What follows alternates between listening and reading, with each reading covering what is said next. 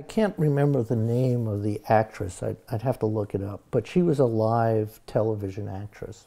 And then, you know, they figured out that they could do tape and they could do film, and then they could do it out in California.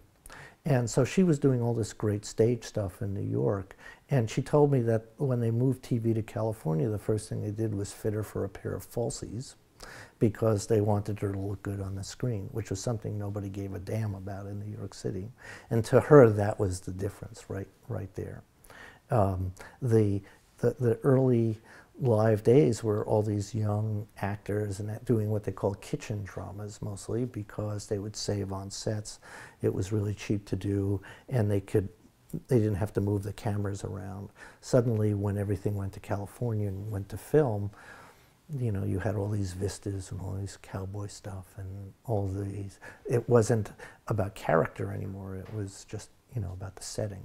The early live dramas were kitchen dramas about character. Marty, you know, the stuff that Patty Chayefsky did, this stuff that Reggie Rose did, 12 Angry Men, all these 12 jurors in a room. It was just all about character. It was cheap and easy to do.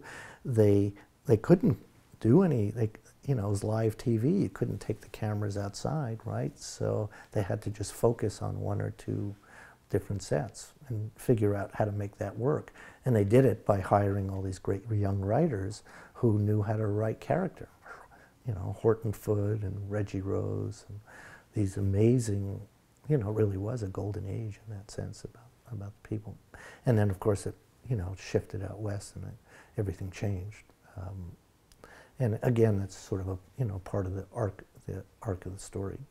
And you know, you loved all the story. Everybody had a great live TV story. You know, somebody would get shot on stage, and you know, and then they'd get up and walk off after they were dead, you know, in front of the camera. You know, people would forget their lines, and you know, they didn't know what to do. And you know, I love that stuff. I mean, everybody eats that, all those stories up. But mostly, I love talking to the writers about, you know, creating. Again, they were creating this medium, right? Just uniquely television, just one or two sets, and the camera would focus in on these people and on this drama. And you know, for a few years, it was amazing. I occasionally watch them, and they hold up. Mm-hmm. You know, a little bit of overacting here and there, but for the most part, they hold up.